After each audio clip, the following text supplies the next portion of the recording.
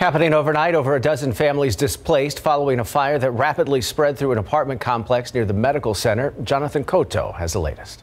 Today, 15 families are without a home. San Antonio Fire Department was called out close to 11 o'clock last night to a fire happening right here on the 8900 block of Data Point Drive, the Sierra Ridge Apartments. These men preferred not to speak on camera, but say the only clothes they have are the ones they are wearing. Everything they owned damaged in the fire. Fire officials say the fire started on the patio of one of these apartments.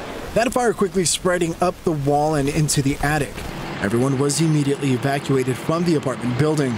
A total of 6 units destroyed by the flames and about 12 other units receiving smoke and water damage. Property management was on site assisting families. No injuries were reported. The cause of the fire is under investigation. Jonathan Cotto, KSAT 12 News.